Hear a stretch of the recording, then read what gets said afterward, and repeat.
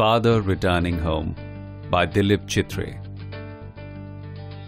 My father travels on the late evening train, standing among silent commuters in the yellow light.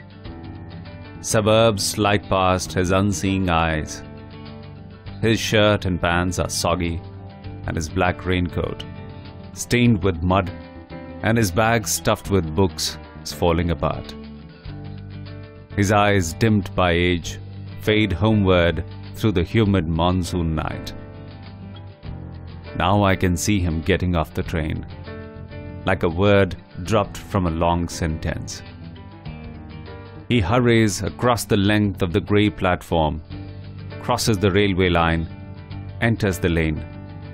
His chappals are sticky with mud, but he hurries onward.